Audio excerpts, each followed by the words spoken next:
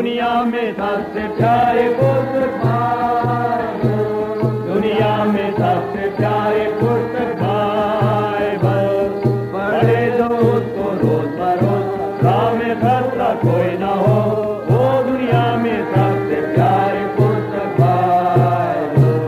वासिक तिरंदा पुस्तकम वेदम, वासिक तिरंदा पुस्तकम वेदम, अंद्राडो में वासिताल कुंड्रामल नडतुमे, आमतिक तिरंदा पुस्तकम वेदम. Shall we open our Bibles, please, at Psalm 1? Psalm 1. దయచేసి మన బైబిల్ గ్రంథమును తీసి మొదటి కీర్తన చదువుకుందాం. आइए भजन संहिता पहला अध्याय अपने बाइबल में से हम खोलें. We'll read responsively through the psalm from verse 1 to verse 6. మొదటి నుండి 6వ వచనము ఆఖరి వరకు మనము మార్చి చదువుకుందాం. इस भजन संहिता पहला अध्याय को पहले पद से 6 पद तक पारी पारी से हम पढ़ेंगे. हो जाएगा. Particularly, I want you to notice again verse 3 in this beautiful psalm. ఈ యొక్క రమ్యమైనటువంటి కీర్తనలో 3వ వచనం మరొకసారి మీరు గుర్తించాలని కోరుతున్నాం. मैं चाहता विशेषकर तीसरा पद ये सुंदर भजन में से आप ध्यान दें. Let us read this verse again. ఈ వచనమును మరొకసారి చదువుతాం. इस पद को हम एक बार फिर से पढ़े. Let's all read it. All read it. అందరం కలిసి చదువుకుందాం. आइए हम सब साथ मिलकर इस पद को पढ़ें. We don't want any silent voices. ఎవరు కూడా మౌనముగా कोई ఉండకూడదు. चुप ना रहे, हम नहीं चाहते. నీతి కాలంలో ఏదో నాటబడినది ఆకు వాడగదన కాలం ముందు బలమిచ్చి చెట్టు వలనము అతడు చేయనిదంతయు సఫలమగు.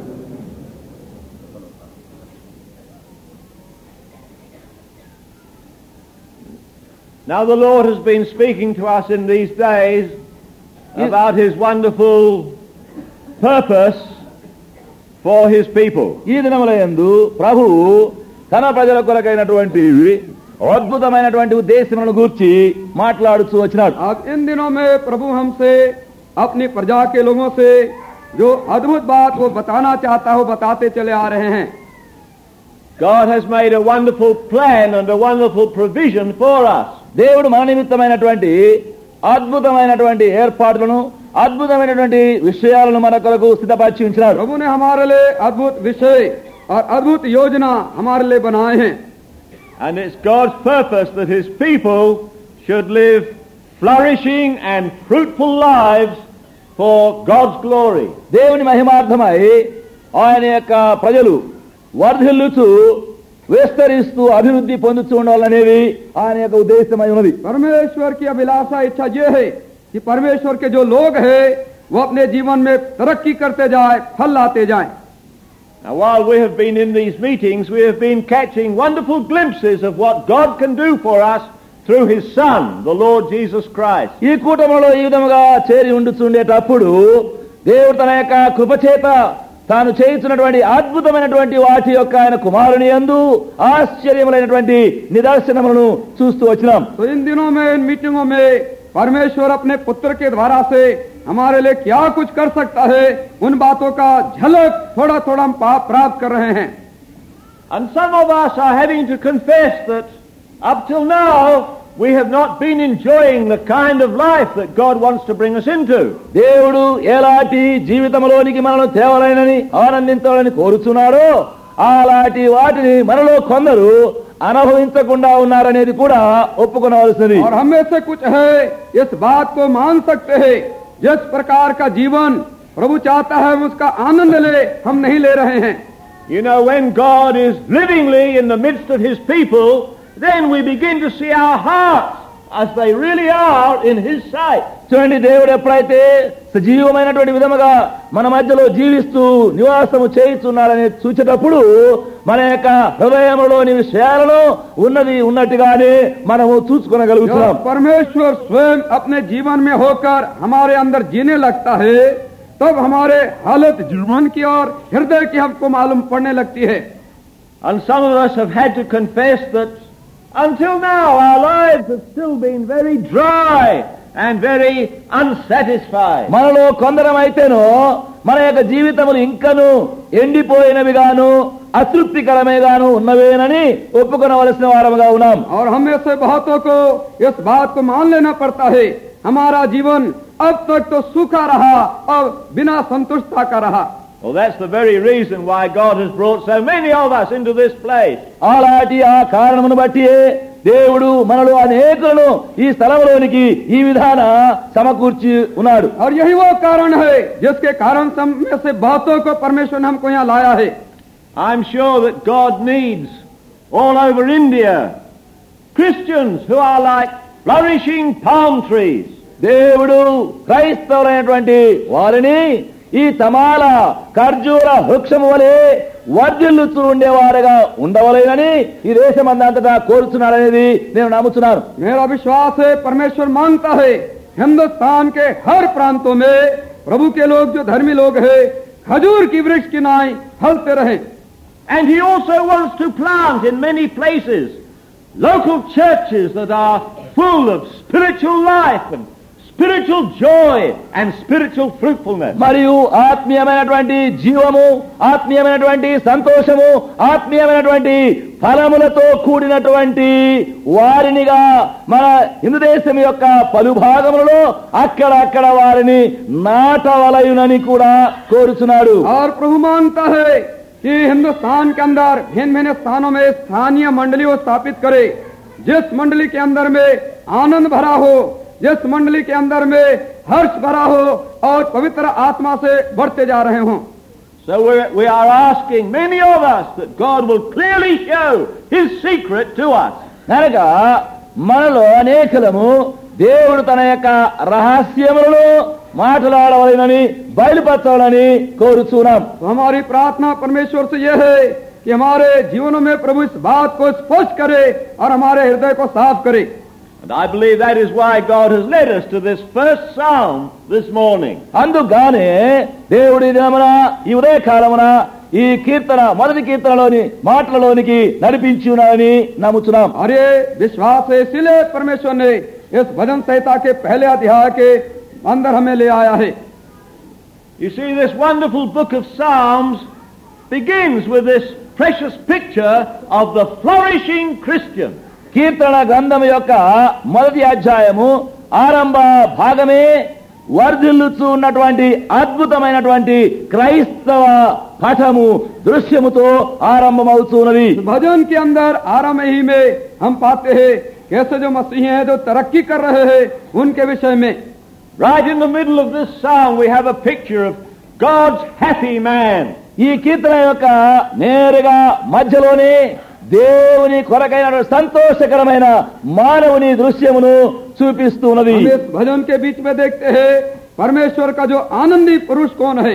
Here is God's flourishing man. ఇక్కడ దేవుని యొక్క వర్ధిల్లుచూ ఉన్నటువంటి ఒక మనుష్యుని పటము కనబడుతుంది. यहाँ एक मनुष्य है परमेश्वर का जन है जो कि जीवन में तरक्की कर रहा है.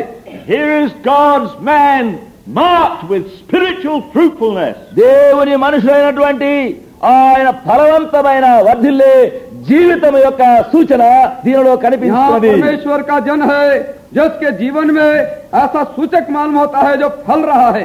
He brings forth his fruit in his season. ఆయన తన కాలమందు ఫలమిస్తున్నాడు. वो जो कि अपने ऋतु में फल लाता है. And his leaf does not wither. అలాంటి వాని యొక్క ఆకు వాడకయుండును. और जिसके पत्ते नहीं मुरझाते. You know, so much in this world is like a withered leaf. ఈ లోకములో మనము ఎండిపోయిన ఆకులాగన ఎంతో చూస్తున్నాము. हम देखते हैं संसार में जगत में ऐसे बहुत सी चीजें हैं जो कि सूखे पत्तों की नाई हैं. It starts off with such a beautiful appearance.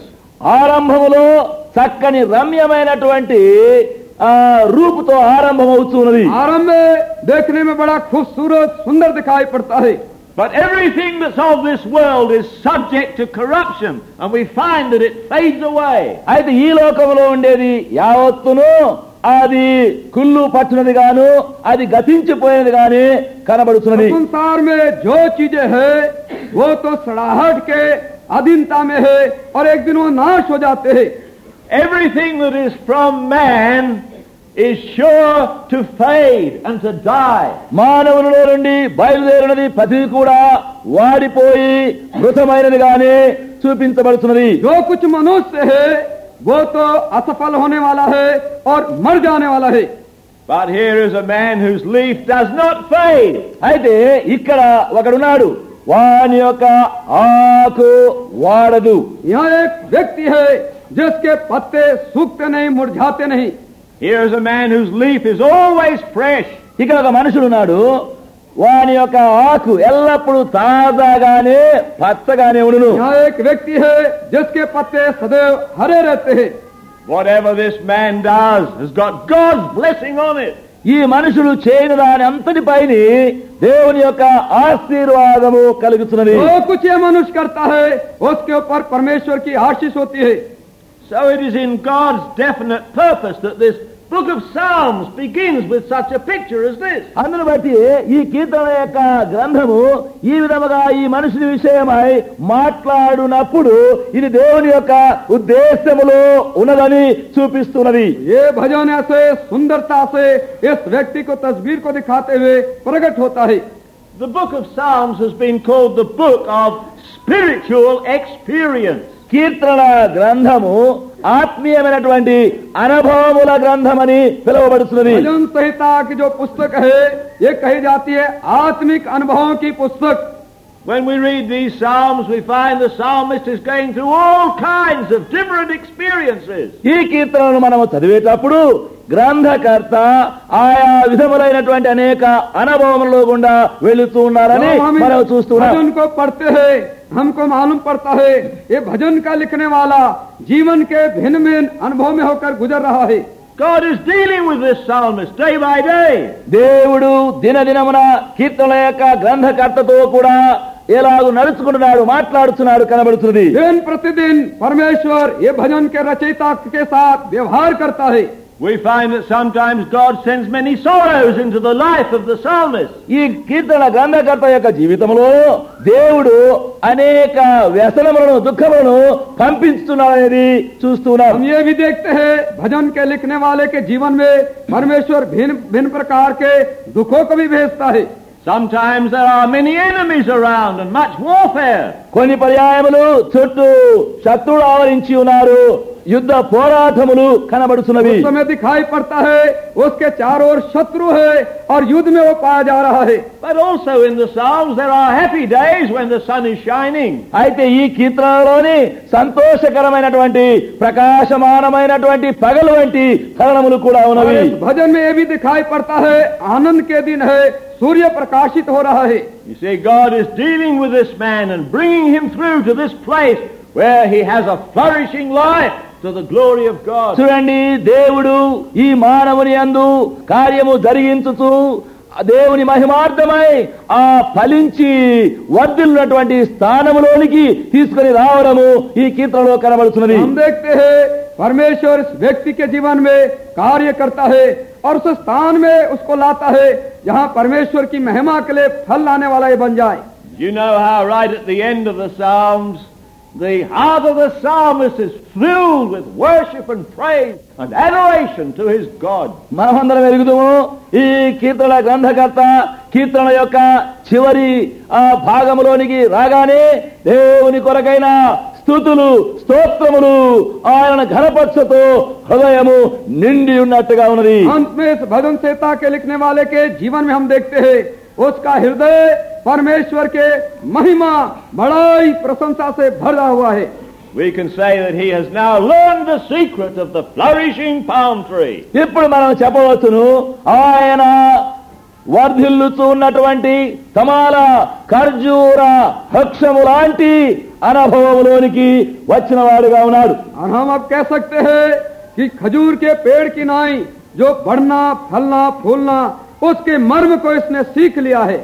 But you see, the whole book begins with this beautiful picture of a man or a tree planted by God's rivers of God's water. అయితే మీరు చూడండి, ఈ గ్రంథం యొక్క ఆరంభంలోనే దేవుని యొక్క నది, దేవుని యొక్క జలముల ప్రక్కన నాటబడిన చెట్టు వలె ఉండినటువంటి మనుషుని యొక్క చాలా రమ్యమైనటువంటి అద్భుతమైనటువంటి దృశ్యము కనిపిస్తున్నది. हम अद्भुत इस तस्वीर को देखते हैं, ऐसे व्यक्ति को जो कि परमेश्वर की नदी और जल के पास ये रोंपा गया, लगाया गया है. And you know, the whole Bible really begins right at the beginning with the same picture. మీరు చూడండి, బైబిల్ యొక్క ఆరంభంలోనే మొదలు పెట్టగానే అలాంటి దృశ్యముతోనే ఆరంభమవుతున్నదనేది చూస్తున్నాం. हम देखते सारे संपूर्ण बाइबल को आरंभ में इसी प्रकार से वो शुरू होता है. It has always been God's desire to have a man who knows the secret of spirituality and fruitfulness. దేవుడు ఎల్లప్పుడూ తన కొరకైనటువంటి మనుషుడు ఆత్మీయత్వమును, ఫలవంతమైనటువంటి జీవితమును ఎరిగిన వాడై ఉండాలనే తలంపును కలిగి ఉన్నాడనేది కనబడుతున్నది. परमेश्वर ऐसे ही व्यक्ति को ढूंढता है जो परमेश्वर के भेदों को जाने और फलने फूलने की बात को जो जान जाए. ऐसे मनुष्य की तरफ परमेश्वर पहले ढूंढता है.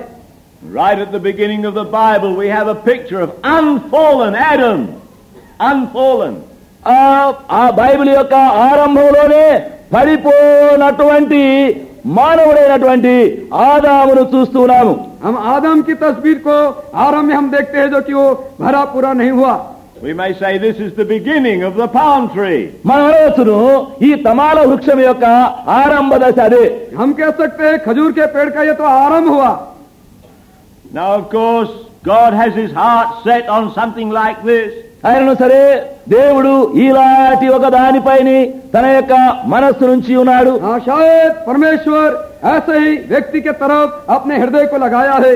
But Satan also is equally determined that God shall not get this. అయితే సాతాను కూడా దేవునికి ఇలాంటిది కలగకూడదనే గురితో కూడా తను స్థిరముగా ఉన్నాడు. और शैतान भी होशियारी से देखता है ऐसे व्यक्ति को परमेश्वर ना पाए. That's why we read the story of the fall of man. అందును బట్టి మనము మానవుని యొక్క సంపూర్ణ చరిత్రనంతటిని మనం చదువుతున్నాము. इसलिए हम पाते हैं शास्त्र के आरंभ में मनुष्य के पड़ती को गिरे हुए दशा को. See, there's a great warfare going on concerning this matter of a man who will satisfy God. మీరు చూడండి, ఇలాంటి ఈ విషయమైనటువంటి దేవుని తృప్తిగా పరచగలిగినటువంటి ఆ మానవుని విషయమైనటువంటి యుద్ధము, పోరాటము జరుగుతుండేది కనబడుతున్నది. हम दिखाई पड़ता है कि मल युद्ध हो रहा है, जैसे युद्ध हो रहा है कि कैसे मनुष्य परमेश्वर को पूरी रीति से संतुष्ट कर सके. We believe that through these meetings, Satan's plans and purposes are going to be spoiled and defeated. ఈ కూటముల మూలముగా సాతాను యొక్క ఉద్దేశములు, తలంపులు, సంకల్పములు ఓడించబడి అపజయము పొందించబడునని మనం నమ్ముతున్నాం. हम विश्वास करते हैं इन मीटिंगों के दिनों में शैतान के जितने काम है वो नाश किए जाएंगे. God is still going to get what he wants all through this land of India. ఈ దేశమైనటువంటి హిందూ దేశం అంతటిలోనూ దేవుడు దేని కోరుతున్నాడో తాను కోరుదారిని ఇంకను తాను సంపాదించుకోనై ఉన్నాడు, పొందనై ఉన్నాడు. और परमेश्वर हिंदुस्तान में जो ढूंढ रहा है वो जरूर है वो पा जाएगा. How beautiful Adam was when he came forth from the hand of God. అయితే దేవుని యొక్క హస్తములో నుండి ఆదాము బయలుపడిన తర్వాత ఆ మానవుడు ఎంత సౌందర్యముగా ఉన్నాడు. जब आदम प्रभु परमेश्वर के हाथ से जब आया संसार में कितना वो खूबसूरत और सुंदर था. God says, I'm going to make a man who will have my image upon him. దేవుడు చెప్పునదేమనగా, నా పోలిక స్వరూపము కలిగినటువంటి నా కొరకైన మనుషుని నేను కలిగి ఉందును. परमेश्वर ने कहा मैं एक मनुष्य को बनाऊंगा जिसमें मेरी सूरत होगी, जिसमें मेरा शक्ल होगा. And I'm going to make a man who shall have dominion and who shall share my heavenly throne. పరిపాలన చేయించు మరి నాతో పరలోకమందు ఏలగలిగినటువంటి ఒక మనుషుని నేను చేసేదను. एक मनुष्य को बनाऊंगा जो कि मेरे समान होगा और सत्ता रखेगा, अधिकार रखेगा. We read that at the beginning God used to walk with Adam in the Garden of Eden in the cool of the day. మనం ఏమని చదువుతున్నామనగా, సాయంకాల చల్లని పూట ఆదాము మానవుడు దేవునితో కూడా నడుచుతూ సంతరించుతున్నాడు. हम पढ़ते हैं दिन के ठंडे समय में परमेश्वर आदम के साथ साथ चलता था. Soon as that palm tree begins to appear, the enemy begins to appear. ఆ తమాల ఖర్జూర వృక్షము కనబడడానికి ఆరంభించగానే శత్రువు కూడా కనబడడానికి వెంటనే ఆరంభిస్తున్నాడు. जैसे शीघ्रता से खजूर का पेड़ दिखाई पड़ने लगा, शैतान भी शत्रु भी दिखने लगा. Thank God, God's purposes can never be spoiled or interfered with. దేవునికి స్తోత్రములు. దేవుని యొక్క సంకల్ప ఉద్దేశములు ఏవి కలగబరచలేదు, తొలగించజాలవు. परमेश्वर का धन्यवाद हो. परमेश्वर की योजना संकल्प जो है वो होकर रहेगी. This book is about a second man called the Lord Jesus Christ. ఈ గ్రంథము మరి ఒక రెండవ మనుషుడు ప్రభు అయిన యేసు క్రీస్తు అనేటువంటి మనుషుని విషయమై మాట్లాడుతున్నది. ये जो पुस्तक है दूसरा व्यक्ति पुरुष जो प्रभु यीशु मसीह है उसके विषय में है. We read concerning Christ that he is a man who is approved of God. మనము క్రీస్తు విషయమై చదివేటప్పుడు దేవుని వలన నిరూపించబడి అంగీకరించబడినటువంటి నరుడని మనం నేర్చుకుంటున్నాం. जब हम प्रभु के बारे में पढ़ते हैं, यहाँ व्यक्ति है जिससे प्रभु प्रसन्न है और जिससे प्रभु उसको चाहता है. How we thank God for his new beginning in Christ Jesus. క్రీస్తు యేసునందు ఆయన యొక్క నూతన ఆరంభమును బట్టి మనం ఎట్లు ఆయనను స్తుతించగలము. हम प्रभु यीशु मसीह में नया शुरुआत परमेश्वर करता है, उसके लिए हम कितना धन्यवादी है. Now we have all known what it is to be a part of Adam. We know that very well. ఆదాములోని ఒక భాగము మనము ఎలాగై ఉన్నామో ఎట్లు ఉన్నామో అనేది మనందరికి బాగా తెలియను. ఇది మనకు తెలిసిన విషయమే. हम सबको मालूम है आदम का हम एक अंग है और उनके एक भाग ही हैं. We know how dry and how fruitless is the natural life that we receive from Adam. ఆదాము నుండి మనము పొందేటువంటి ఈ సహజమైన స్వాభావిక జీవము ఎంత ఎండిపోయినది, నిష్ఫలితమైనదని మనం బాగా ఎరుగుదాం. हम सब ठीक रीति से जानते हैं आदम के पास जो स्वाभाविक जीवन हमने प्राप्त किया है कितना वो बेफल है, निरुपयोगी है. But the glorious gospel is that we may now be joined to the second man, the Lord Jesus Christ. అయితే ఇప్పుడు మహిమా స్వార్థ యొక్క సందేశమేమనగా క్రీస్తు యేసుతో ఆ మహిమాయుక్తమైనటువంటి వ్యక్తిలోనికి మనం ఇప్పుడు చేర్చబడుచున్నాము. परंतु महिमा का स्वार्थ ये है कैसे हम इस प्रभु मसीह के साथ में जुड़ सकते हैं.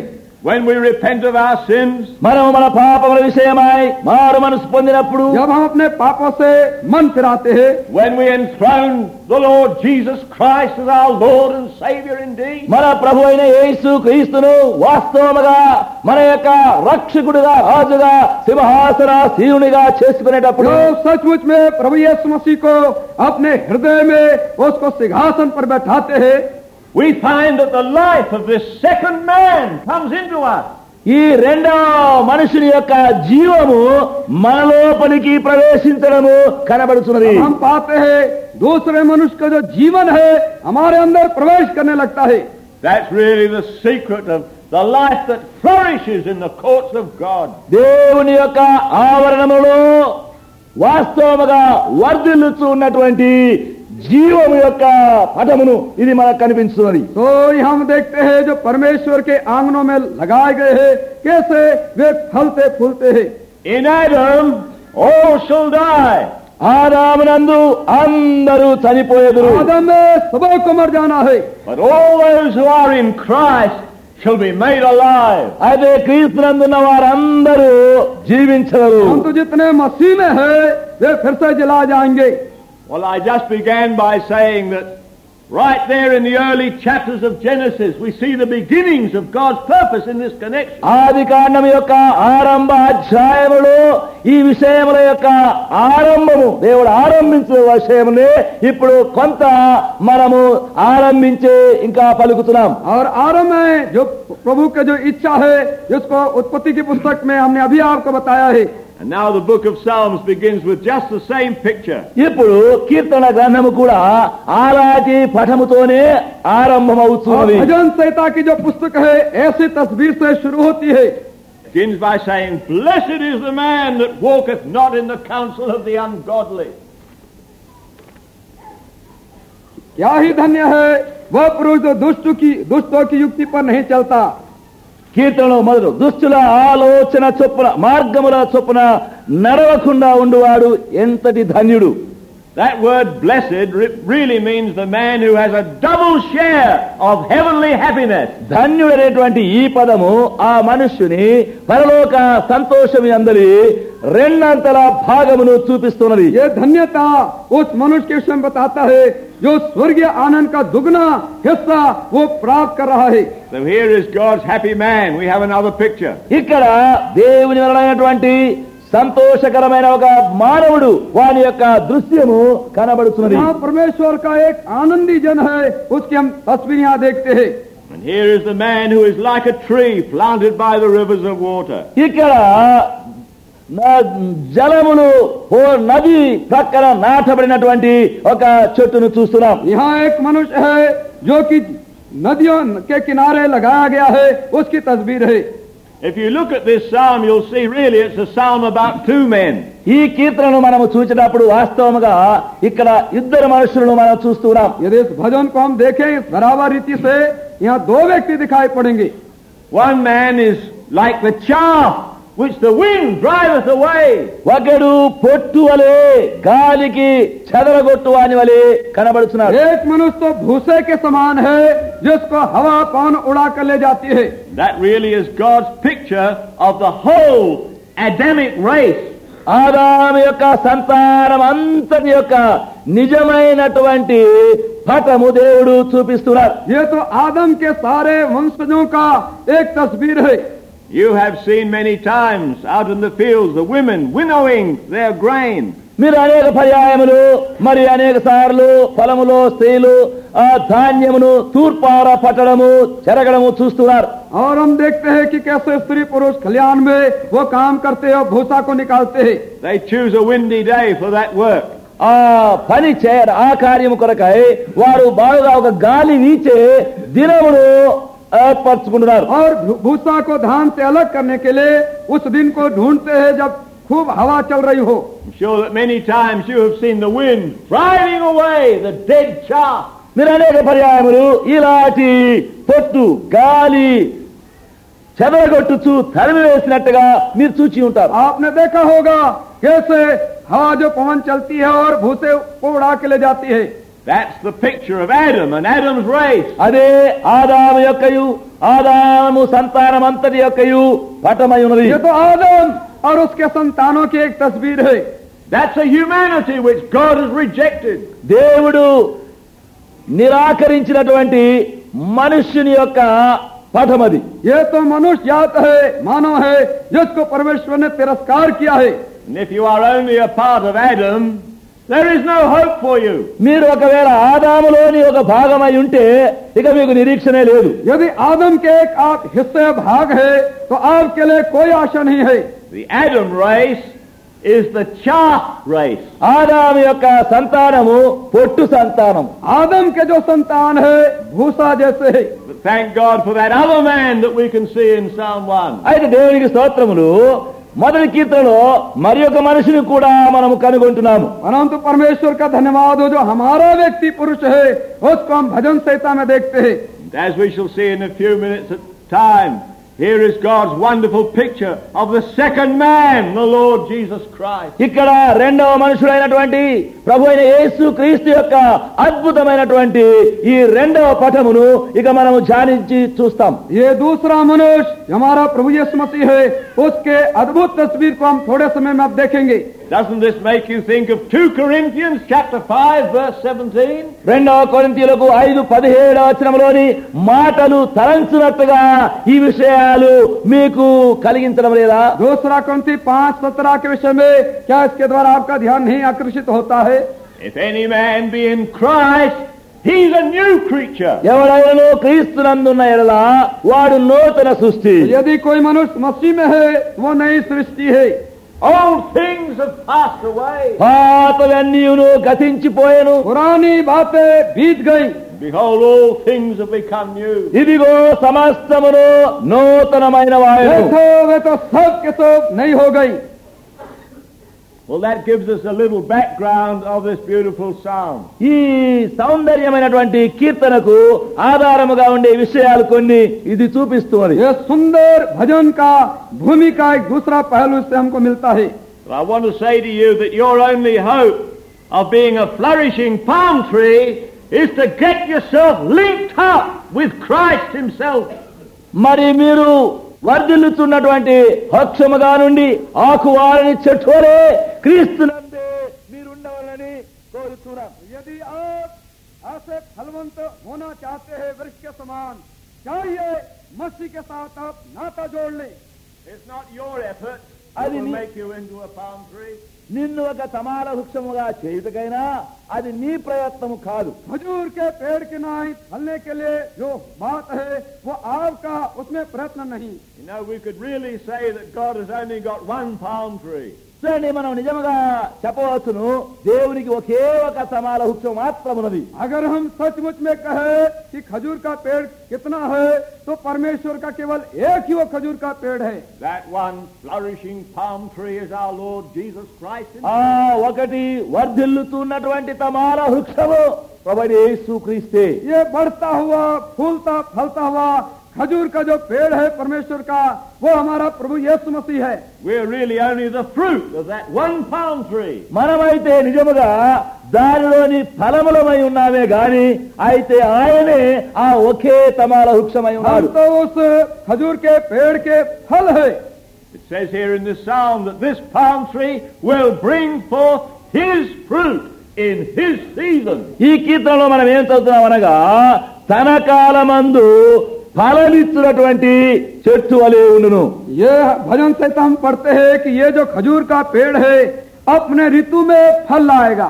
Thank God, here in our meeting this morning, we can see the fruit of God's palm tree, the Lord Jesus. దేవునికి స్తోత్రములు. నేడు ఇక్కడ ఈ సభలో దేవుని తమాల వృక్షము యొక్క ఫలములు ఎన్నో చూస్తున్నాము. हम परमेश्वर का धन्यवाद करते हैं.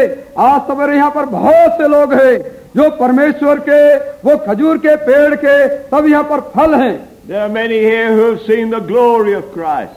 ఇక్కడ అనేకులు క్రీస్తు యొక్క మహిమను చూచిన వారు ఉన్నారు. यहाँ पर बहुत से हैं जिन्होंने मसीह की महिमा को देखा है. There are many here who have realized their desperate need of Christ. క్రీస్తు ఎంత అవసరము అనే आवश्यकता एरिगिनटुवंटि अनेकुलनु इक्कड यहाँ चूस्तुन्नाम. पर कितने हैं जो मसीह की बड़ी आवश्यकता अपने जीवन में है, रखना चाहते हैं, उसको समझ गए हैं.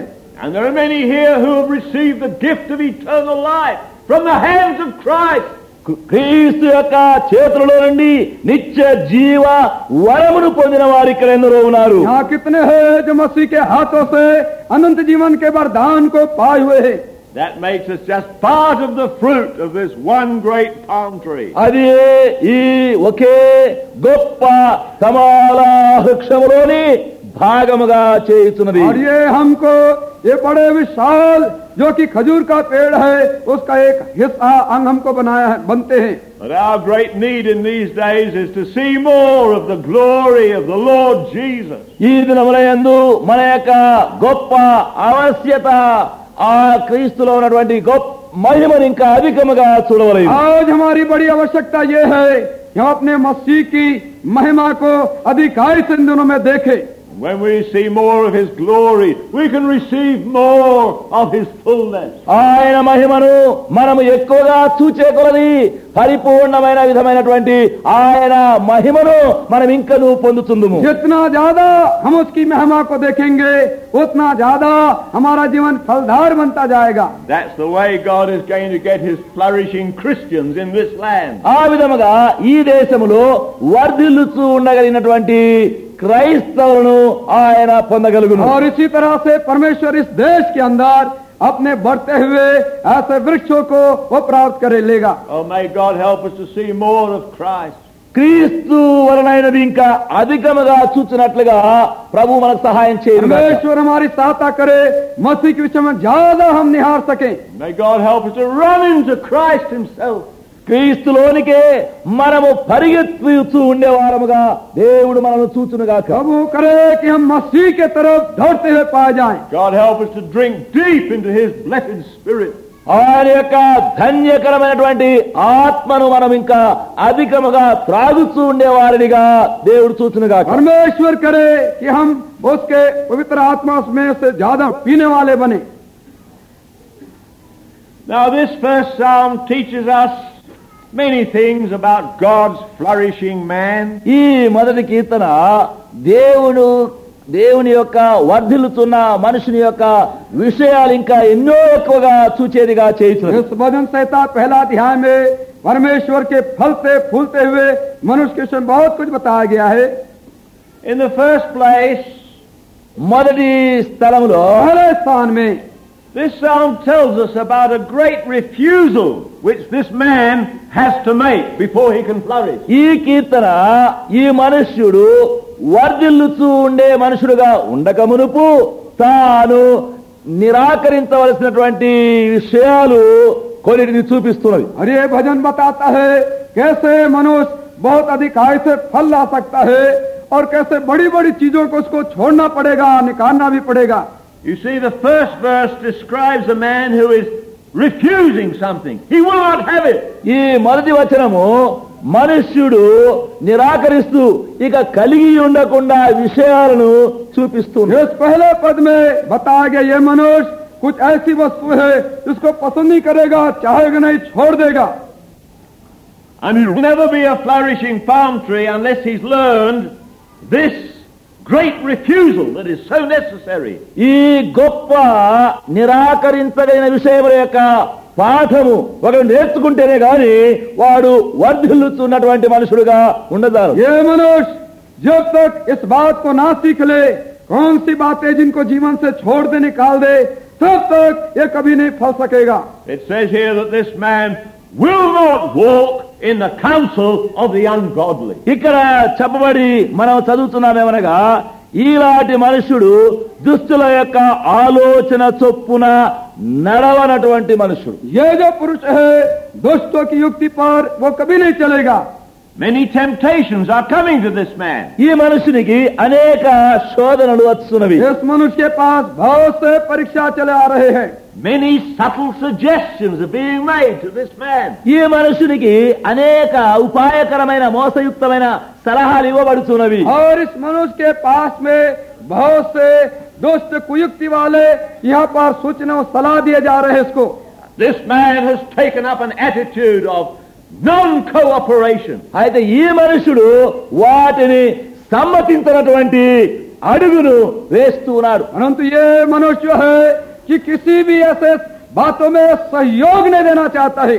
He's not going to listen to these suggestions. ఈ సలహాలన్నిటిని ఏమాత్రము ఈ మనుషుడు వినబోవడం లేదు. ये सलाहों को सुनने के लिए तैयार नहीं है. He's not going to follow these counsels. ఈ సలహాలను అనుసరించి నడుచుకొనబోడు. इन सलाहों के अनुसार चलने को तैयार नहीं है.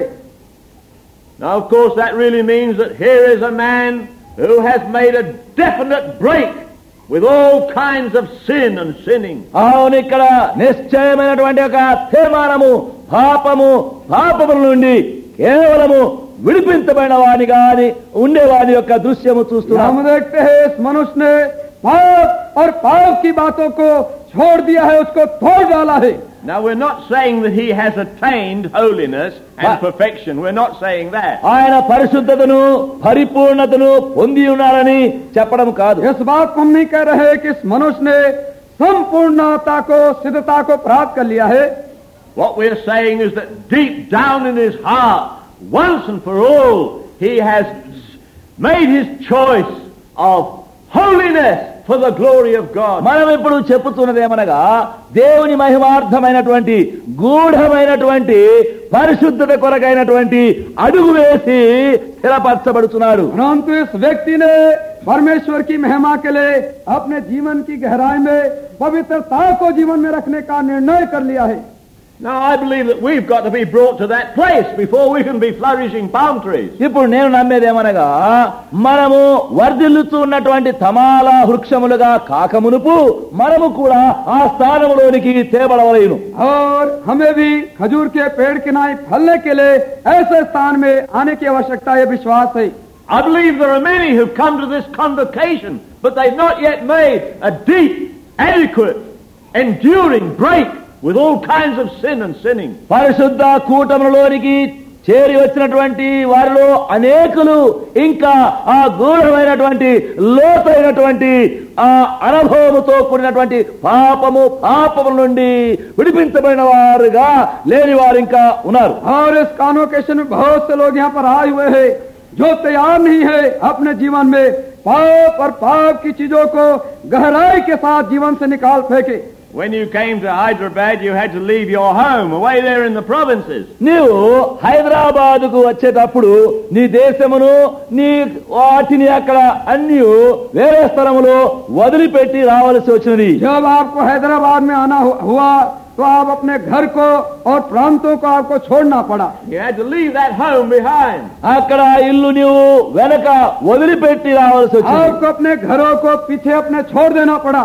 Now in the same way we've got to leave behind old habits. అదే విధముగా మనము కూడా మన యొక్క అలవాటులన్నిటినీ వెనక వదిలిపెట్టవలేను. तो उसी रीति से हमारी जो खुद की आदतें हैं उनको हमको सब छोड़ देना है. Now I ask you, you've left your home, have you left your bad habits also? అవును, ఇప్పుడు మిమ్మల్ని ప్రశ్నించేదేమనగా మీరు మీ యొక్క ఇళ్ళు గృహములను వదిలిపెట్టినారు, మీ యొక్క అలవాటులు అన్నిటినీ వదిలిపెట్టినారా? आपसे पूछता हूँ, आपने अपने घरों को छोड़ दिया है पर क्या आपने अपनी बुरी आदतों को छोड़ा है? Have you ever said what the apostle Paul said? అపోస్తలుడైనటువంటి పౌలు చెప్పినది ఎప్పుడైనా నీవు చెప్పినావా? जो प्रेरित पौलुस ने कहा, क्या कभी आपने कहा? For to me to live is Christ. నేనైతే జీవించుట క్రీస్తే, मेरे लिए तो जीना मसीह है. Some of us want a little bit of sin and a little bit of salvation. మరి కొందరు కొంచెం పాపం కూడా ఉంచుకోవాలా, కొంచెం రక్షణ కూడా కావాలనుకునే వారు ఉన్నారు. कुछ लोग हैं जो अपने जीवन में थोड़ा थोड़ा पाप भी रखना चाहते हैं, थोड़ा थोड़ा उद्धार भी रखना चाहते हैं. Sin and salvation are opposite things. అయితే పాపము రక్షణ ఒకదానికొకటి కేవలము విరుద్ధమైనటువంటి అంశములు. परंतु पाप और उद्धार एक दूसरे की विपरीत विरोध बात है.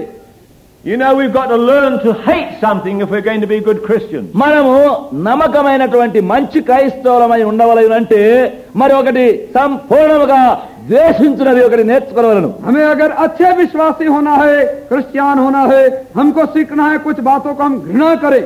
Do you know the Lord Jesus Christ was great in his love, but he was also great in his hatred. మీరు చూడండి, మన ప్రభు అయిన యేసు క్రీస్తు ప్రేమయందు మహా గొప్పవాడు, అయితే ద్వేషించుటకైన ఒకదాని యందు కూడా ఆయన గొప్పవాడు. आप जानते हमारे प्रभु यीशु मसीह को प्रेम करने में महान थे और कुछ कुछ बातों को घृणा करने में भी वो तेज थे. We read in the first chapter of Hebrews that the Lord Jesus Christ loved righteousness, but he hated iniquity. హెబ్రీయులకు మొదటి అధ్యాయములో మనము చదువుతున్నదేమనగా ప్రభు అయిన యేసు క్రీస్తు నీతిని ప్రేమించి దుర్నీతిని ఆయన ద్వేషించినాడు. हम इब्रानी के पहले अध्याय में हमारे प्रभु मसीह को देखते हैं. इन्होंने धार्मिकता से प्रेम किया परंतु बुराई से अपराध से घृणा किया. And you'll never be a part of this great flourishing palm tree till you yourself have learned to hate iniquity. నీవు కూడా దుర్నీతిని అతిక్రమమును ద్వేషించువాడవై ఉంటేనే గాని ఈ గొప్ప సమాన వృక్షము వర్ధిల్లుచున్న దాని యందు ఒక భాగముగా ఉండజాలవు. जब तक आप अपने जीवन में अपराध बुराइयों से घृणा करना नहीं सीखेंगे तब तक आप खजूर की नाई फलना नहीं सीखेंगे. Some of us still have some love for the lying tongue. మరి కొందరు ఇంకను అబద్ధమాడినటువంటి నాలుకలు కలిగి ఉండేదానికి ఇష్టపడేవారు. कुछ लोग के पास अभी भी झूठ बोलने वाले जीव है जिसको पसंद करते हैं. Some of us still have some love for filthy things. మనలో ఇంకా కొందరము పనికి మారిన అసహ్యమైన సంగతుల కొరకైన ప్రీతి గలవారము కొందరం ఉన్నాము. अभी भी किसी किसी के पास में जो गंदी चीजें हैं उनसे प्रेम रखते हैं. Some of us still have love for human pride. మనలో కొందరం ఇంకా మనుష్య గర్వమును ప్రేమించేవారుగా ఉన్నాము. और हम में से कितनों के पास जो मनुष्य रीति से घमंड रखते हैं उसके लिए प्रेम है. The Bible tells us that pride is something that God hates. Bible గ్రంథం చెప్పినది ఏమనగా దేవుడు ద్వేషించినది గర్వము కూడా ఒకటి. और बाइबल कहती है बताती है घमंड तो वो है जिससे परमेश्वर घृणा रखता है। In fact, the Bible says that pride or the proud man is an abomination unto the Lord. Bible గ్రంథం ఏం చెప్తున్నానగా గర్వము లేక గర్విష్ఠుడు దేవునికి హేయుడు। और बाइबल कहती है जो घमंडी मनुष्य है परमेश्वर के लिए वो घिनौना व्यक्ति है। God have mercy on us if we still have any love in our hearts for sin. మన హృదయములో ఇంకను పాపము కొరకైన ఎలాంటి ప్రీతికైన వారముగా ఉండినా దేవుడు మనపైన కనికరము ఇంకా చూపవలను। और यदि हमारे जीवन में ऐसे अपराध पाप की बातें हैं फिर भी प्रभु हमसे प्रेम हम पर प्रकट करना चाहता है। Sin is that terrible thing that caused Jesus to bleed and die on the cross. పాపము యేసు క్రీస్తును శిలువపైని రక్తమును చిందించి కార్చి శ్రమ పడుటకై చేసినటువంటిది ఒకటై ఉన్నది। ये पाप एक भयानक वस्तु है जिसके कारण हमारे प्रभु को क्रूस पर अपना प्राण देना पड़ा, दुख उठाना पड़ा, लहू बहाना पड़ा। Can you still have any love for that which caused your Savior so much unspeakable suffering? నీ రక్షకునికి అటువంటి చెప్పన సత్యమైనటువంటి శ్రమ బాధ కలిగించినటువంటి అలాంటి పాపము కొరకైన ప్రీతి ప్రేమ ఇంకా ఏదైనా నీలో ఉన్నదా? क्या आपके जीवन में अब तक वो पाप है जिस कारण जिसके लिए आपके मुक्तिदाता को इतना दर्दनाक दुख उठाना पड़ा और इतना वो सहा आपके लिए?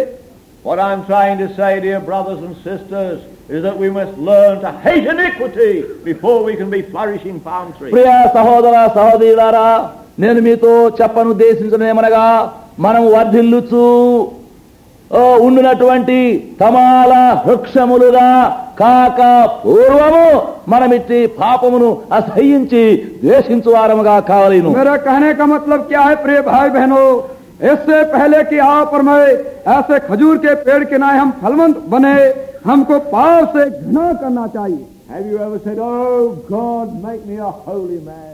ఓ దేవా నన్ను ఒక పరిశుద్ధునిగా పరిశుద్ధురాలిగా చేయమని ఎప్పుడైనా అడిగినామా? क्या कभी आपने कहा परमेश्वर से, हे परमेश्वर मुझे एक पवित्र जन आप बनाइए? Oh God, save me from every kind of iniquity. ఓ దేవా ప్రతి విధమైన అతిక్రమము నుండి నీవు నన్ను రక్షించమని అడిగితివా? क्या कभी आपने पूछा परमेश्वर से, हे परमेश्वर हर प्रकार के अपराध से तू मुझे बचा? There's no hope of being a palm tree if you haven't in your heart made a break with all kinds of sin and sinning. నీ యొక్క హృదయములో అన్ని విధములైనటువంటి పాపము లేక పాపముల నుండి విడగొట్టబడిన వాడవుగా ఉంటేనే గాని ఈ గొప్ప తమాల వృక్షము యొక్క ఏ భాగముగా కూడా నీ ఉండలేవు। जब तक आप अपने जीवन से हृदय से पाप और पाप करने की बात को दूर ना करे तब तक आप इस खजूर के वृक्ष के अंग नहीं बन सकते हैं।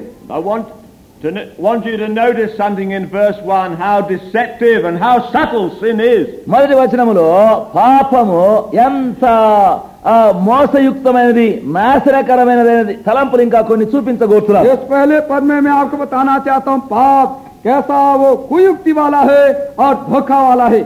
Have you noticed that the psalm begins with a picture of someone who is walking with the ungodly? చూడండి ఇక్కడ కీర్తనలు మొదటి కీర్తనలో మొదటి మాటలో భక్తిహీనులతో దుష్టులతో కూడా నడుచుకొనుతున్నటువంటి ఒకని విషయమై రాయబడినట్టు కనబడుతున్నది। आप देखते कैसे एक वो है जो दुष्टों के साथ चल रहा है, इस तरह से भजन शुरू होता है। So the first word is walking. మొదటి దానిలోని పదము నడుచుట। तो पहले पद में है चलना। The next word is standing. మరి రెండవ వరుసలో లేక పదములో నిలుచుట। दूसरा शब्द है खड़ा होना। He's standing in the way of sinners. పాపుల మార్గమున నిలుచున్నాడు। वो पापियों के मार्ग में खड़ा होता है। And the last word, the third word in the verse, he's sitting in the seat of the scornful. ఈ వచనములో మూడవ మాట ఈ ఆఖరి వరుసలో అపహాసకులలో కూర్చుంటున్నాడు। और तीसरा शब्द इसी पद के आखिरी में मिलता है ठट्ठा करने वालों की मंडली में बैठता है। So So here's a man who started by just having a short walk, that's all. Just a short walk with ungodly companions. ఇక్కడ ఒక మనుషుడు భక్తిహీనుడైనటువంటి మనుషుల యొక్క స్నేహంలో నడుచులకు ఆరంభించిన ఒకడు కనబడుతున్నాడు. ये व्यक्ति दुष्टों के साथ वो सीधे तौर से धीरे धीरे चलना वो शुरू करता है. Then after a while he's standing still and he's having a long talk.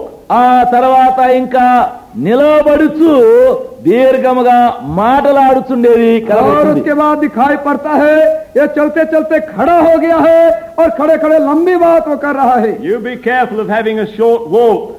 గనక మీరు కొద్ది నడకగా ఉండే దానిలో జాగ్రత్తగా చూసుకోండి. आपको होशियार होना, थोड़े देर चलने के लिए आप फिरना चाहते हैं उसके लिए You may soon be standing in the way of sinners. ఒకవేళ పాపుల మార్గములో నీవు ఒక నిలిచి ఉన్నావేమో. हो सकता है कि आप चलते चलते पापियों के मार्ग में खड़े हो जाए. And at the end of the verse, the same man is sitting down in the seat of the scornful. ఈ వచనం యొక్క ఆఖరిలోకి వచ్చే వరకు ఈ మనుషుడు ఇక అక్కడ పాపము చేయవాడుగా కూర్చుంటున్నాడు. और यही मनोज हम देखते हैं अंत में ये ठट्टा करने वालों की मंडली में वो बैठ जाता है. Can't you see what a subtle and a deceptive thing sin is? చూడండి ప్రతిదారిలో ఎంత యుక్తికరముగా ఉపాయకరమైనటువంటి మోసము కనబడడం లేదా? क्या आपको नहीं मालूम होता ये पाप कितना कुयुक्ति वाला है और कैसे तांत्रिक रीति से काम में लाता है. Please notice, at the end, he's with the worst kind of people. దయచేసి ఇప్పుడు గమనించండి, చివరిగా చాలా అతి పనికి దౌర్భాగ్యులైన మనుషుల మధ్యలో और ఉన్నాడు. अंत में हम देखते हैं सबसे बुरे बदतर लोगों के बीच में आखिर में पहुंच जाता है. It's bad to be ungodly. ఆ భక్తిహీనులుగా ఉండుట అనేది ఎంత చెడుగు. और भक्तिहीन होना ये तो बुरा है. But it is worse to be scornful of the things of God. దేవుని యొక్క సంగతుల విషయంలో అపహాస్యకుల మధ్యలో ఉండుట ఇంకా అది దౌర్భాగ్యమైన. परंतु ठट्ठे करने वाले जो होते हैं वो तो सब बुरे और बदतर है वो लोग.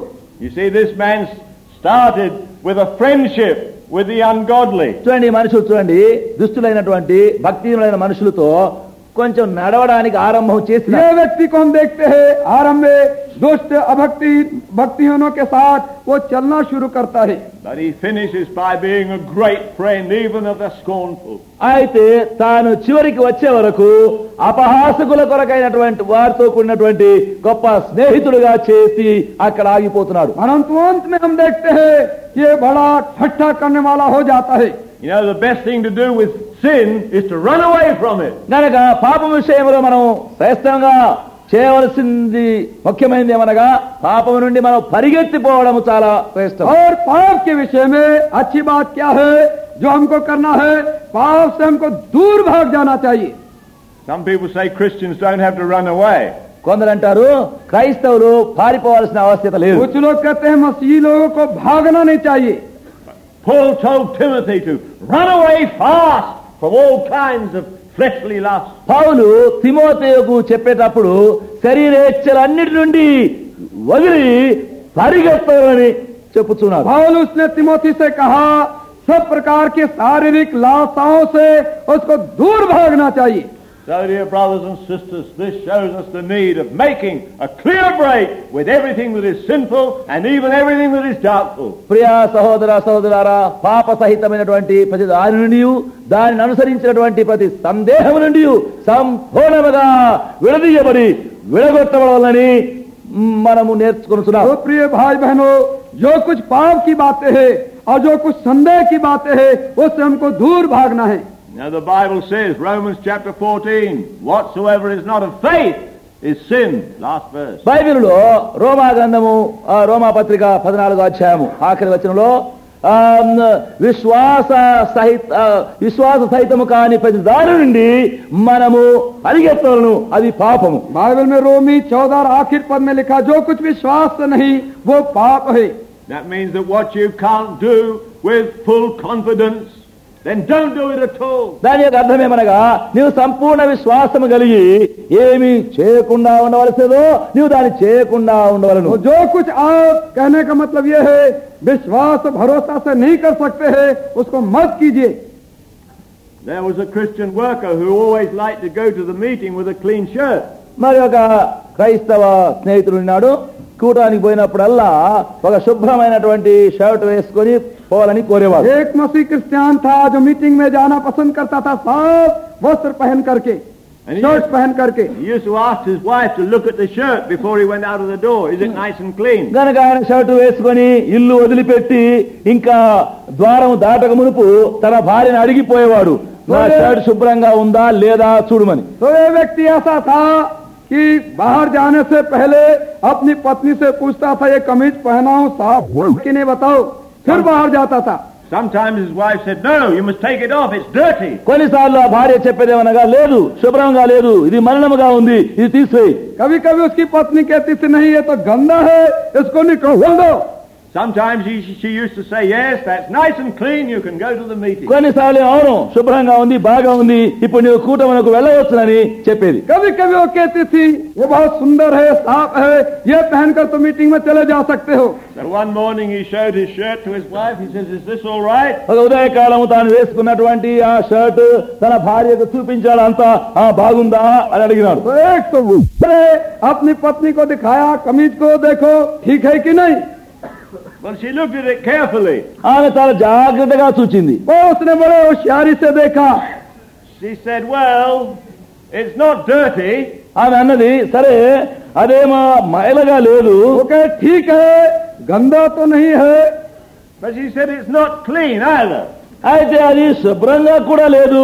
परंतु ये साफ भी नहीं है.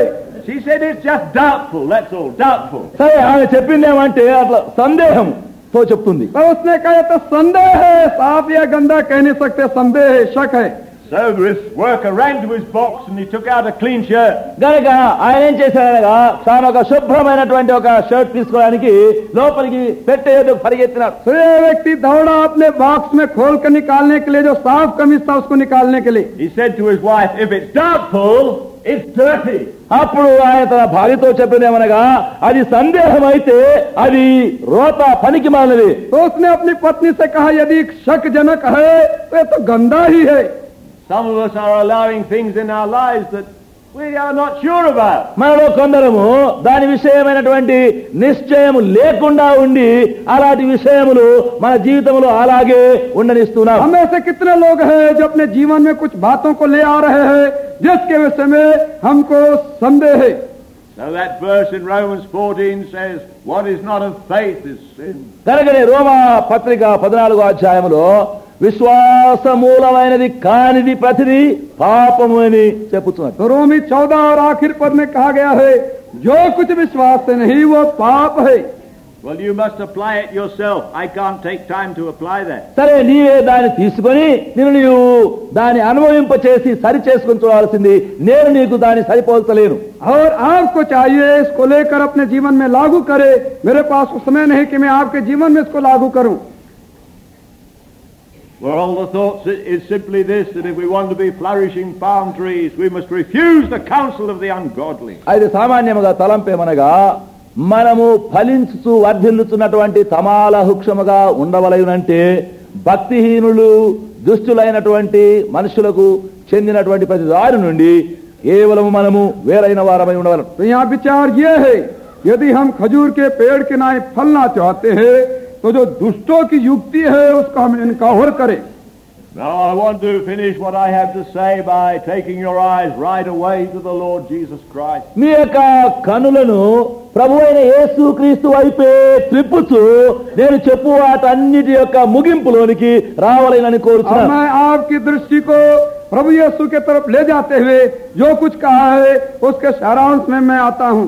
I would like to show you many verses where the Lord Jesus Christ refuses the counsel of the ungodly. ప్రభువైన యేసుక్రీస్తు భక్తిహీనుడైన వారి యొక్క సలహాలను నిరాకరించుతున్నటువంటి రెఫరెన్సులు స్థలములు అనేకములు చూపించవచ్చును. मैं आपको बहुत से ऐसे पदों को दिखा सकता बता सकता हूँ जहाँ प्रभु यीशु मसीह दुष्टों की युक्ति को इनकार कर दिए. Just a word first, however, about that first man, Adam. అయితే ఒక మాట ఆ మొదటి మానవుడైనటువంటి ఆదాము విషయమైనటువంటి మొదటి మాట ఏమిటి? एक शब्द क्या है, बात क्या है? प्रथम व्यक्ति जो आदम था उसके लिए. You know, the great failure of Adam was because he listened to the counsels of the ungodly. ఆదాము యొక్క ఆ పాపంలోని మొదటి తప్పిదమేమనగా భక్తిహీనుడైన వారి యొక్క సలహాను వింటూ ఉన్నాడు. और हम देखते आदम का पतन का पहला कारण क्या हुआ? वो दुष्ट के युक्ति को उसने सुना और माना.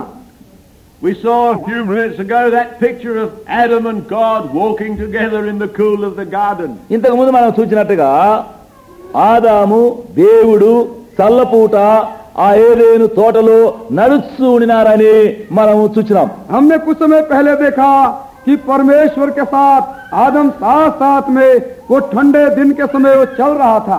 In the very next chapter we read about the serpent who was more subtle than any beast of the field. మరుసటి అధ్యాయములో వెంటనే మరి జంతువులలో చాలా యుక్తి మోసకరమైనటువంటి సర్పమును మనం చూస్తున్నాం. और उसके बाद के अध्याय ही में हम सांप को देखते हैं तो जो सब जंतु में धूर्त था. You know how the serpent came to Eve and began to speak to her? ఎట్లు సర్పము హవ్వ దగ్గరికి వచ్చెను, మాట్లాడటకు ఆరంభించెను, మనమందరం ఎరుగుదు. हम जानते हैं कैसे सांप आया और हवा के साथ बातचीत करना शुरू कर दिया. You know he was coming to her with some good counsel. చూడండి, వాడు ఒక మంచి సలహాతో వస్తున్నాడని చదువుతున్నాం. हम देखते हैं ये सांप जो है हवा के पास कुछ अच्छे सलाह को लेकर आता है. At least he was going to make it sound as if it was very good. సరే, ఎట్లయినా చెప్పడము బాగుగా చెప్పినట్టు కనబడుతుంది. और हम देखते हैं कुछ न कुछ तरीके से वो चाहता था कि बता दे जो कह रहा हो बिल्कुल ठीक ही कह रहा है. And he says to Eve, has God said that you must not eat from the trees of the garden? హవతో అన్నాడు, ఈ తోటలోని ఏదైనా చెట్టు యొక్క ఫలములు తినకూడదని దేవుడు నీతో చెప్పెనా? कहता है क्या परमेश्वर ने इस बाग के वृक्षों में से किसी फल को ना खाना के ऐसा कहा है? Then Eve gave a very simple answer. అప్పుడు హవ చాలా సామాన్యమైన జవాబు ఇచ్చినది. हवा ने बड़ा सीधा सरल जवाब दिया. She said we can eat from all the trees of the garden except the tree of the knowledge of good and evil. కీడు మేలులోని తెలివినిచ్చినటువంటి చెట్టు ఫలములు తప్ప ఈ తోటలోని చెట్లన్నిటి యొక్క ఫలములు తినవచ్చునని చెప్పినది. उसने कहा भले और बुरे के ज्ञान के वृक्ष के फल को छोड़ हम बाग के सब वृक्षों के फल खा सकते हैं. Then comes Satan's counsel to her. అప్పుడు సాతాను యొక్క సలహా ఆమె వద్దకు వస్తున్నది. और शैतान का जो सलाह था उसके पास आने लगा. Did God say that to you? దేవుడా ఆ విధముగా నీకు చెప్పెనా? क्या परमेश्वर ने तुमसे ऐसा कहा? You know, God knows that when you take from that tree, then you will be like God and you will know good and evil. నీకు తెలుసునా, నీవు ఆ చెట్టు యొక్క ఫలమును ఎప్పుడైతే తిందువో నీవు దేవత వలె అయిపోయేదవు, నీవు మేలు కీడులను ఎరుగు వారుగా అయిపోయేదవు. क्या तुम जानते हो यदि इस वृक्ष के फल को तुम खाओगे तो तुम परमेश्वर के समान बन जाओगे और भले बुरे का ज्ञान जान जाओगे. In other words, he says to her, you're robbing yourself of something wonderful that you could be enjoying. మరి ఒక రీతిగా చెప్పగలిగితే నీవు ఆనందించి అనుభవించగలిగిన దానిని నీవు పోగొట్టుకొనుతున్నావు అన్నట్టు చెప్పినట్టుంది. और कहता है दूसरे शब्दों में कि जो तुम प्राप्त कर सकते हो उस चीज को तुम आनंद ले सकते थे, मजा ले सकते थे, उस चीज को परमेश्वर तुमसे चोरी कर रहा है. You know, that's something that he often says even to Christian people. చూడండి, అలాగే అనేక క్రైస్తవులతో కూడా అపవాది ఆ విధముగానే పలుకుతూ ఉంటారని तो इस తెలుసునా? तरह से बहुत से मसीही लोगों से शैतान ऐसा ही कहता रहता है. God is robbing you of some of the happiness that you could have in this world. చూడండి, ఈ లోకంలో నీవు ఆనందించగలిగిన ఎన్నో విషయాలను దేవుడు తొలగిస్తున్నాడు, దొంగిలిస్తున్నాడు. परमेश्वर तुम्हारे पास है जो कि संसार तुम आनंद मजा ले सकते हो उससे तुम्हारी चोरी कर रहा है. Better not to be too strict with yourself. నీవు ఇంత ఖచ్చితంగా నీలో ఉండకూడదు. अपने आप में इतना तुम सख्त ना बनो. Take something of the Lord and take something of the world also, then everything will be good. ప్రభు యొద్ద నుండి కూడా కొంత తీసుకుంటూ ఉండు, లోకంలో నుండి కూడా కొంచెం తీసుకుంటూ ఉండు, బాగానే ఉంటావు. तो प्रभु के तरफ से कुछ कुछ लेते जाओ, जगत में से भी कुछ कुछ लेते जाओ तो सब कुछ ठीक हो जाएगा. So we call that the counsel of the serpent. అది ఆ సర్పం యొక్క సలహా ఉన్నదని చెప్పగలుగుతున్నాం. हम कह सकते हैं ये तो सलाह शैतान की तरफ से है, सांप की तरफ से. He gave Adam counsel to disobey the word of God. వాడు దేవుని యొక్క వాక్యమునకు అవిధేయుడగునట్లుగా సలహానిస్తున్నాడు. उसने आदम को परमेश्वर की आज्ञा न माने ऐसा सलाह दिया. God has spoken so clearly about this matter. దేవుడి విషయమును ఎంతో స్పష్టంగా పలికినాడు. परमेश्वर ने इस विषय पर बड़े सफाई के साथ कहा था. Then come these counsels of the serpent to అప్పుడు disobey the Lord. అప్పుడు సర్పము యొక్క సలహాలు దేవునికి అవిధేయుడగునట్లుగా తీసుకుని వస్తున్నాడు. तो ये शैतान का सलाह आ जाता है सांप का कि परमेश्वर की वो आज्ञा को न मानने वाला बने. Well, Adam listened to the counsel of the ungodly. సరే, ఆదాము దుష్టులైనటువంటి భక్తిహీనుల యొక్క సలహాలకు చెవినిచ్చినాడు. हम देखते हैं आदम ने दुष्ट के सलाह को सुन लिया. That's why the Adam race can never be a fruitful palm tree. అందును బట్టి ఆదాము యొక్క సంతానము ఫలించినటువంటి వృక్షము వలె ఉండేవారుగా లేకపోతున్నారు. इसलिए जितने आदम के गोत्र के लोग हैं, संतान है, कभी भी वो फल लाने वाले वृक्ष नहीं बन सकते हैं. Thank God for the second man, the Lord Jesus Christ. రెండవ మనుషులైనటువంటి ప్రభు అయిన యేసు క్రీస్తు నిమిత్తమై దేవునికి స్తోత్రములు. धन्यवाद हो दूसरे व्यक्ति प्रभु यीशु मसीह के लिए. You remember how he was baptized in the river Jordan by John the Baptist? బాప్తిసమిచ్చు యోహాను వలన ఆయన ఏలాగు యోర్దాను నదిలో బాప్తిసం పొందెనో నీకు జ్ఞాపకమున్నదా? क्या आप जानते हैं यूहन्ना बपतिस्मा देने वाले के द्वारा यर्दन की नदी में कैसे बपतिस्मा उन्होंने लिया? When he came up out of the water, he was taken into the wilderness of temptation. ఆయన వెలపలికి వచ్చిన తర్వాత శోధన కొరకైనటువంటి అరణ్యములోనికి ఆయన నడిపించబడినాడు. देखते पानी में से जब बाहर ऊपर आया, कैसे जंगल में शैतान के द्वारा परीक्षा के लिए ले जाया गया. You see, Satan did not want God to have a flourishing man. చూడండి, సాతాను దేవుడు వర్ధిల్లుతున్నటువంటి ఒక మనుష్యుడు కలిగి ఉండేది ఇష్టం లేదు. तो हम देखते हैं शैतान को इच्छा नहीं है कि परमेश्वर के पास ऐसा व्यक्ति मिल जाए जो कि फल लाने वाला हो. He says, I must conquer this man right at the beginning of his ministry. ఆయన సేవ యొక్క ఆరంభంలోనే ఈ మనుషుడికి నేను విరోధముగా చేయాలని ఆరంభిస్తున్నాడు. और शैतान विचार किया कि इस व्यक्ति के सेवकाई के आरंभ के जीवन में मुझे चाहिए कि मैं इस पर जय पा जाऊं.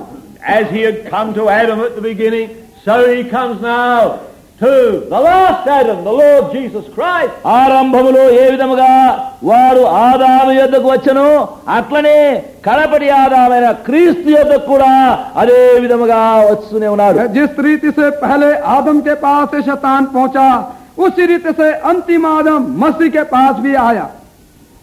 You know what he said when he tempted Christ in the wilderness? అరణ్యములో క్రీస్తు యేసును శోధించినప్పుడు వాడు అపవాది ఏమి చెప్పెనో మీరు ఎరుగుదురా? आप जानते हैं जब मसीह को जंगल में इसने परीक्षा की तब उसने क्या कहा?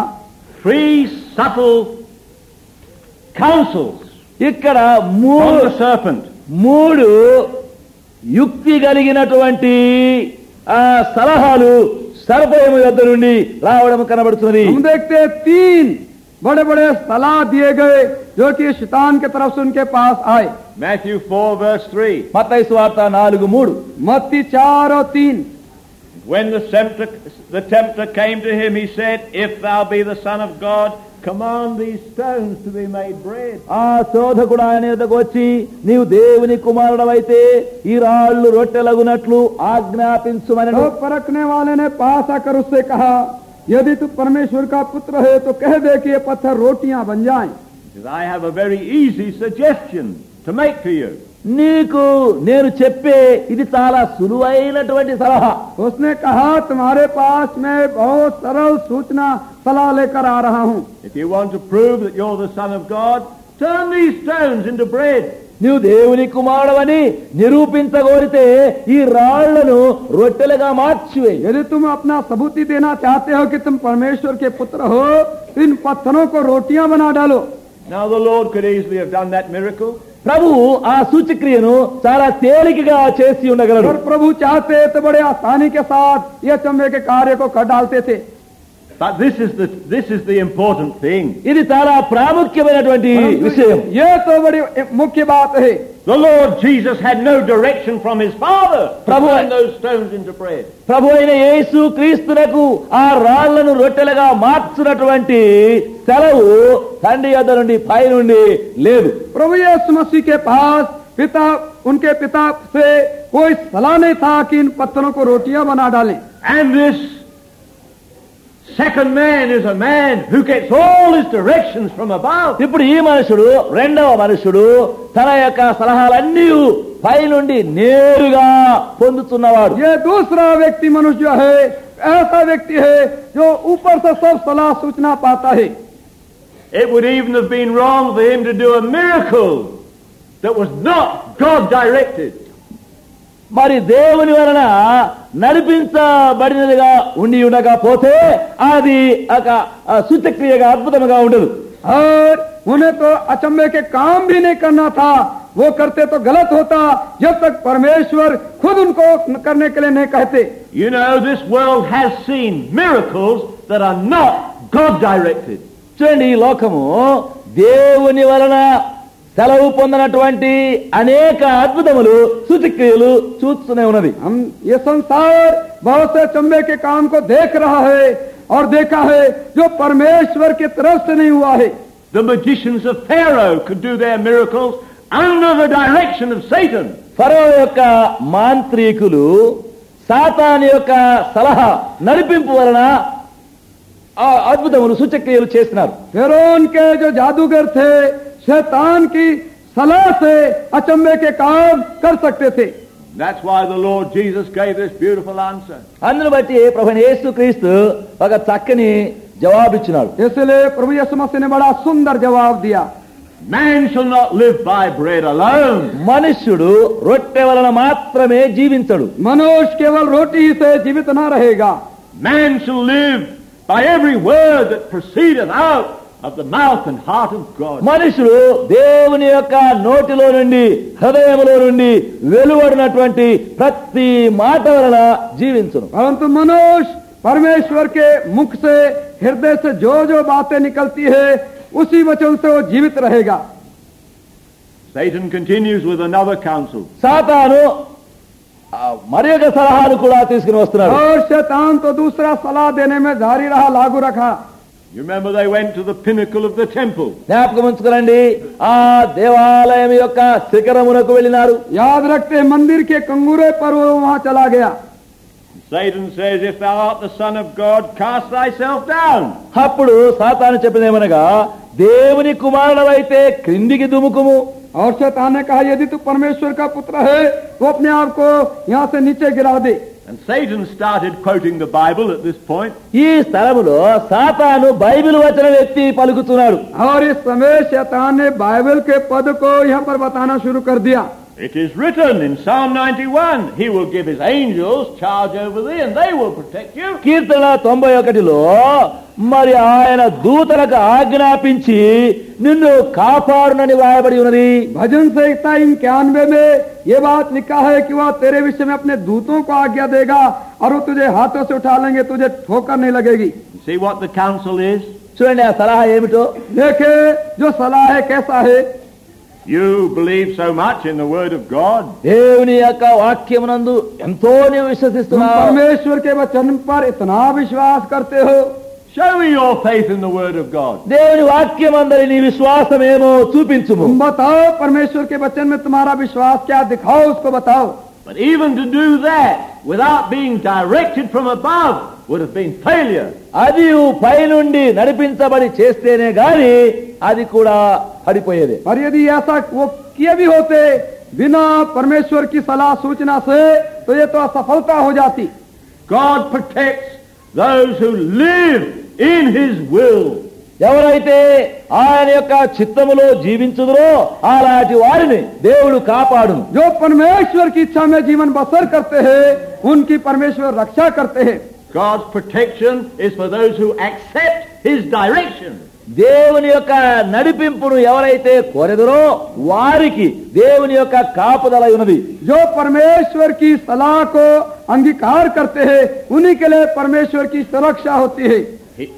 The Lord Jesus had no direction from God to cast himself down from the pinnacle of the temple. ప్రభువైన యేసుక్రీస్తునకు ఆ దేవాలయం యొక్క శిఖరము నుండి క్రిందికి దుముకుట కొరకైనటువంటి సెలవు గాని సలహా గాని తండ్రి యొద్ద నుండి లేదు. मंदिर के कंगूरे से अपने आप को प्रभु यीशु को गिरा देने के लिए नीचे परमेश्वर के पास से कोई सलाह नहीं मिली थी. So these are some of the subtle counsels of the ungodly. గనక దుష్టులు భక్తిహీనుడైన వారి యొక్క ఇలాంటి కొన్ని సలహాలు ఇవి. दुष्टों के तरफ से भक्तिहीनों के तरफ से ये कुयुक्ति वाले कुछ सलाह हैं. You know the last temptation. మీరు చివరి శోధన ఏమిటో ఎరుగుదురు. आप जानते हैं जो आखिरी जो परीक्षा थी, They went up into an exceeding high mountain. వారు మిగిలా ఎత్తైన కొండ మీదకి వెళ్లారు. और सबसे ऊंचे पहाड़ पर वो चले गए. They looked out over all the kingdoms of the world. ఈ లోక రాజ్యములన్నిటినీ చూచినారు. और वहां से सारे जगत के राज के वैभव को उन्होंने देखा. And what love Christ had for this world.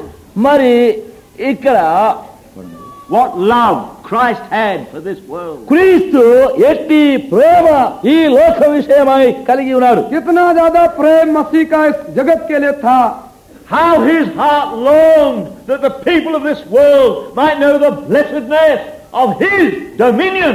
ఈ లోకములోని ప్రజలు తన యొక్క ఏలుబడిని పరిపాలన ఎరగవలెననే ఎలాంటి ప్రేమ వారి కొరకు తన హృదయంలో ఉన్నది. प्रभु कितना ज्यादा प्रेम रखते थे कि इस जगत के लोग जाने उनकी सत्ता और राज्य कितनी बड़ी है उसको समझ जाएं. There lies the subtlety of this third temptation. అక్కడ ఈ మోసయుక్తమైనటువంటి వాని యొక్క సలహా కనబడుతున్నది. यहाँ पर कुयुक्ति वाला एक दुष्ट सलाह यहाँ पर आता है.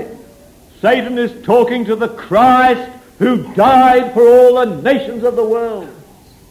లోకం యొక్క జనాంగములన్నిటి కొరకాయ చనిపోయినటువంటి క్రీస్తుతో సాతాను మాట్లాడుతున్నాడు. शैतान मसीह के साथ बातें कर रहा है जो जगत के सब पापियों के लिए जो उसने अपने प्राण दे दिया. All these things will I give you if you fall down, worship me. నీవు సాగిలపడి నాకు నమస్కరించిన ఎడల ఇవన్నీ నేను నీకు ఇచ్చదను. यदि तुम गिरकर मुझे दंडवत करो, प्रणाम करो, यह सब कुछ मैं तुमको दे दूंगा. That's the counsel of the ungodly. అది దుష్టుడైన వాని యొక్క మోసయుక్తమైన సలహా. यह तो दुष्ट के तरफ से यह कपट का एक सलाह है.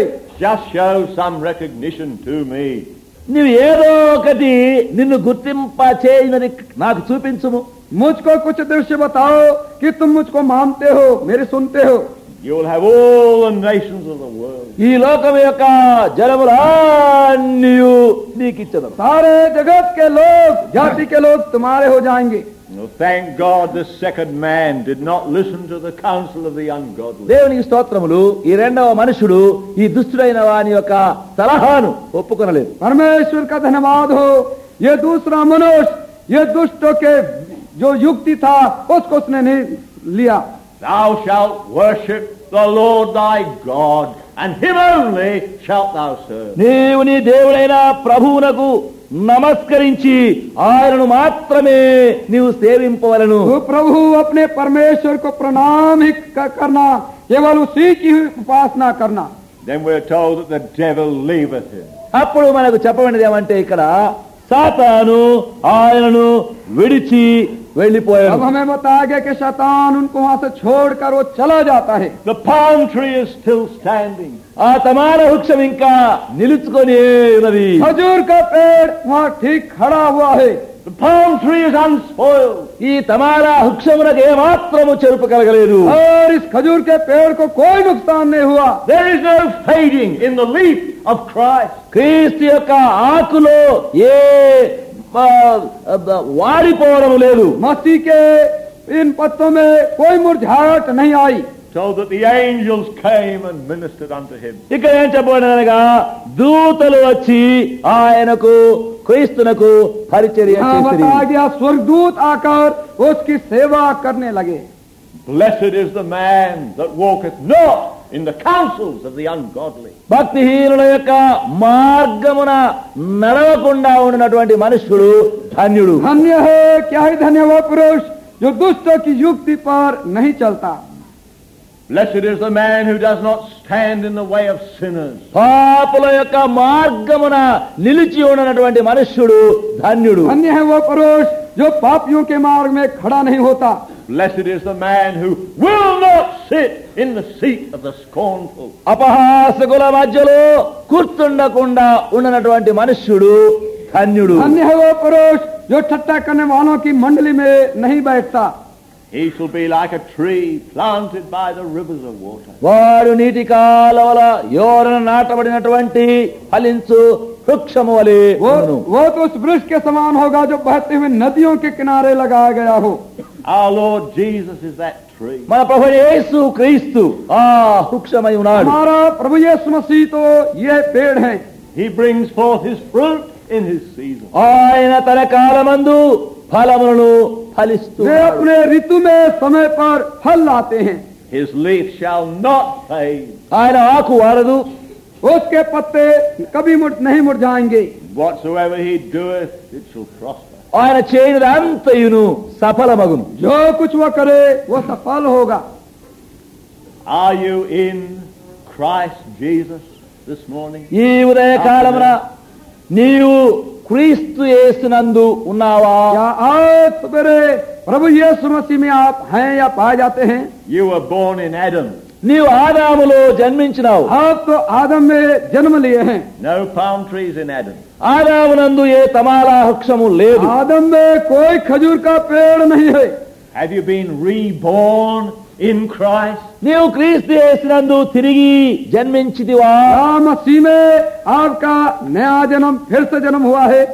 Have you ever seen that this Jesus is the one that you need for time and for eternity? ఈ యేసే నీకు ఇప్పుడును నిత్యత్వమునకును కావలసిన వాడై ఉన్నాడని ఎరిగినావా? क्या आपने जाना है यीशु ही अतुल्य है और एक समान सब कालों में आपके लिए है।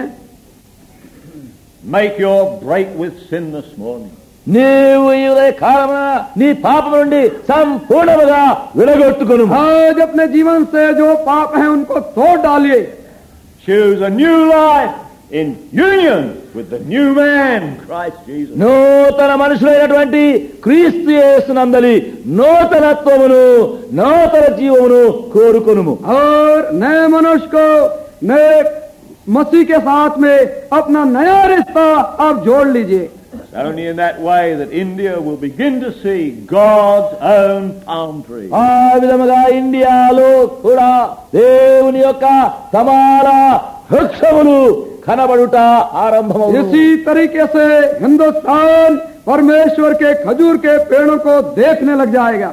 You Christians, you do the same thing. క్రైస్తవులైనటువంటి మీరు అందరూ అదే మీరు చేయండి. आप जो क्रिश्चियन है मसीह लोग हैं ऐसा करना आरंभ कीजिए। May God give you a great hatred of everything that is sinful while you're here in the convocation. మీరు ఇక్కడ ఇంకా పరిశుద్ధ కూటములో ఉండగానే పాప సహితములైనటువంటి ప్రతి దానిని ద్వేషించునదిగా దేవుడు మీలో చేయను. आप यहाँ कॉन्वोकेशन में इन दिनों में है परमेश्वर पाप और पाप की वस्तुओं से बहुत घृणा करने का हृदय आपको दे दे। God open your eyes and give you a great vision of the Lord Jesus Christ. దేవుడు మీ కనులు తెరచును గాక, ప్రభువైన యేసుక్రీస్తు యొక్క గొప్ప దర్శనమును మీకు కలగచేయును గాక. प्रभु आपकी आंखों को खोले और प्रभु यीशु मसीह का विशाल दर्शन आपके हृदय में दे। This man is your only hope of being a flourishing palm tree. ఈ మనుష్యుడు మీరు వర్ధిల్లుచూ ఉండగలిగినటువంటి తమాల వృక్షముగా ఉండుట కొరకైనటువంటి నిరీక్షణ అయి ఉన్నారు. यही व्यक्ति केवल एक ही आपके लिए खजूर के पेड़ की नाई बनने के लिए एक ही मात्र आशा है। Shall we pray? ప్రార్థించదాం. आइए हम प्रार्थना करें। Able to keep us from falling and render us faultless presence of the glory with exceeding joy. To the only worthy of our Savior, the Lord Jesus Christ, be glory, be in power both now and forevermore. Amen.